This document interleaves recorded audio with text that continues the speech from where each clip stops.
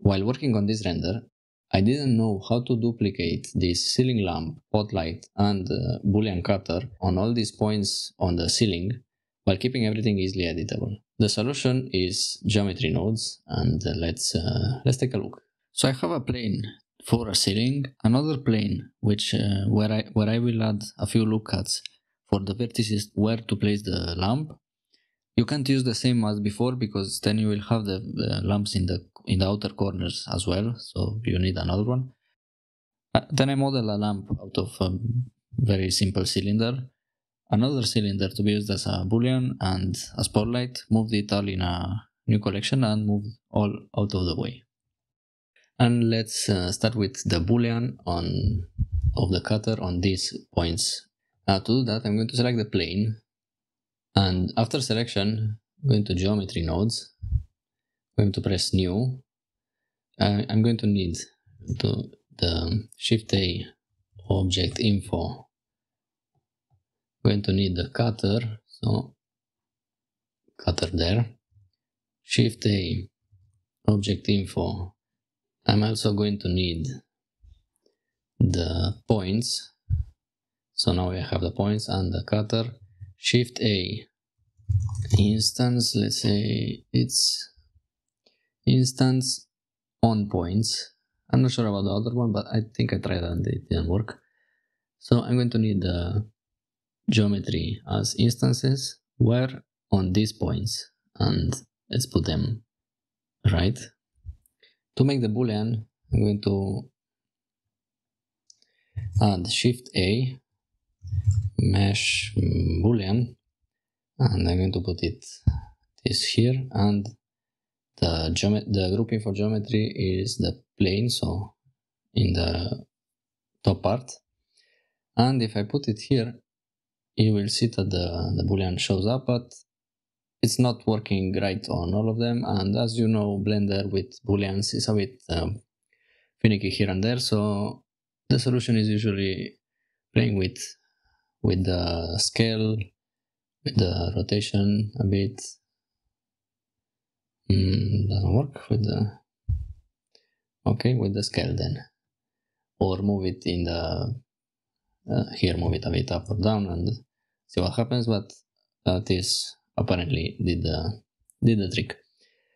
Now to put the lights here, the rest of that collection, I'm going to need, instead of object info, since it's a collection info, select the lamp, and I'm going to duplicate this with Shift D.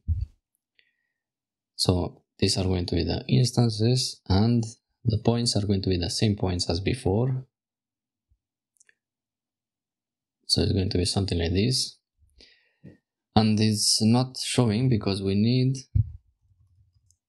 join geometry to show both this, so you see that it still works, and the lamp.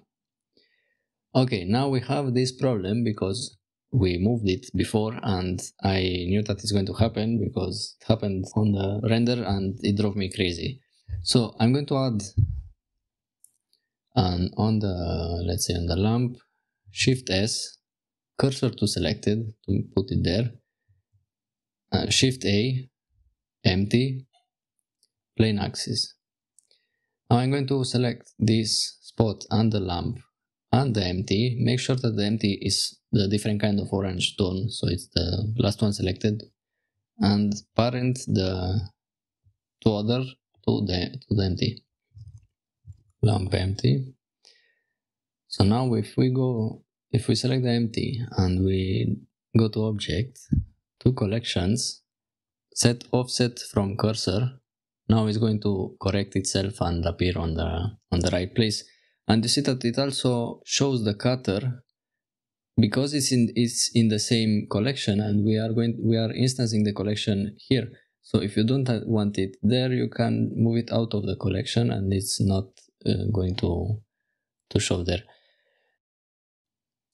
Oh, okay, because the scale, when we duplicated it, we got this and the scale was wrong, so put it at 1, and now it's going to be alright. And let's see what's happening here.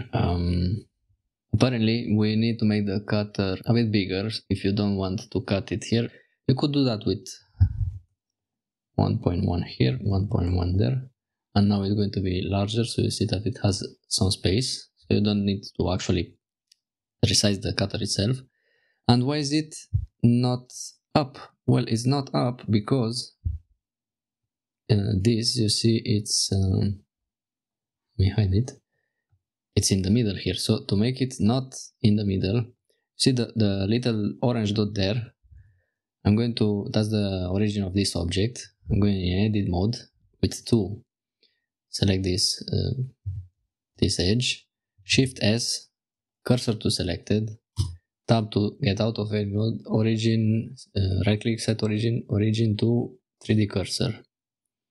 And now it's still not there. Now let's go back to the empty, Shift S, cursor to selected, select the lamp.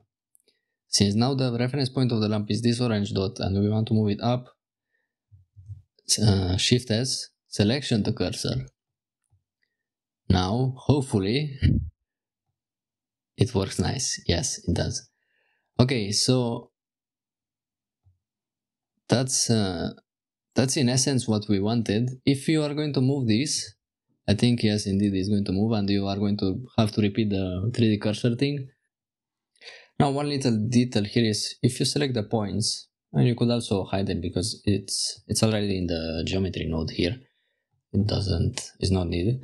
If you move it, it's not going to move the lamps because in the geometry node here, this is set to, where is it? Cutter points. This is set to original, but if we put relative, now it's going to put it on where the actual object is, but I want to keep them on the original place. Now, if you want to move this or change this, if you scale it, for example, on the x-axis, 0.5, you see that it's not moving the objects because the scale is in the M panel, the scale is here wrong. So Control A, scale, and now they are moved. And the same for every time you change, Control A, scale. You could also, for example, remove this or grab it and move it wherever you want, or remove it and it's going to get rid of it, and all that cool stuff. So this opens a lot of possibilities, and I hope this was useful to you in some way. Thanks for watching. Until next time, take care.